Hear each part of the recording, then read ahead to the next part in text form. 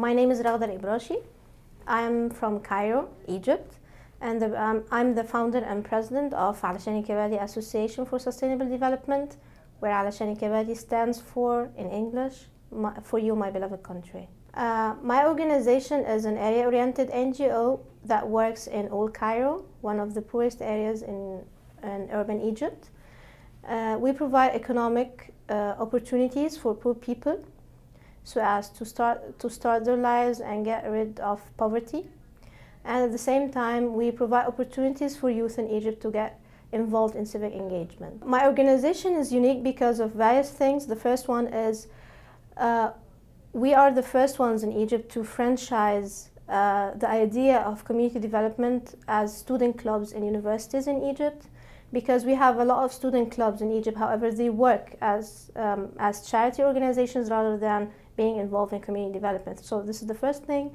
The second thing that we are unique about is we offer comprehensive development package for the poor. So we don't only focus on economic empowerment for the poor, but we also provide health awareness sessions for the poor, as well as cultural activities.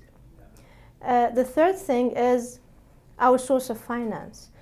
As an NGO, we're eligible for funds as grants and donations, but we don't depend on grants and donations only, but we also depend on our social ventures. We have 3 social ventures that work in the market, that they compete with other organizations as any business, and all the profits created from these social ventures, they reimburse back into the main organization to run the development programs.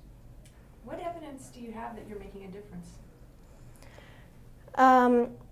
We have 2 evidences that says we really have an impact. The first thing is actually we have 500 volunteers in the NGO and in other student clubs in Cairo, in universities in Cairo, that really have the passion, and at the same time they really work for the cause. And we have a lot of volunteers applying for our organization because we're very different. We work in community development, not charity. The second thing is actually the impact we have on the community. Like we have a lot of people who started their own project through the microfinance program, and they were able to graduate to the small loans program so as to enlarge their business.